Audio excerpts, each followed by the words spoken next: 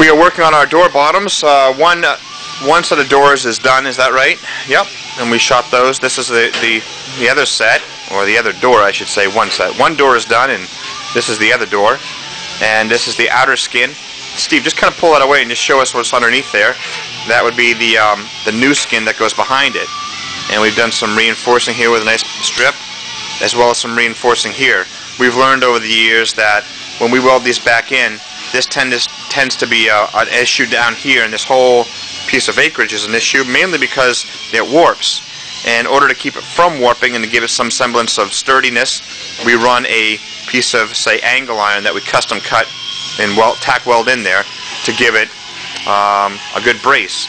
And this is the new piece that we've already welded on, and then Steve is just going to kind of place that up there to kind of show how it goes, and kind of, as Emeril Lagasse says, bam, there it is.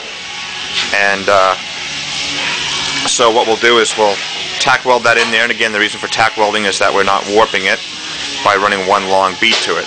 So all these clamps go on in order to hold it in place, and the welding process will then take place. So looks good, and we're moving forward, and this door will be in great shape once we're done with the welding of it.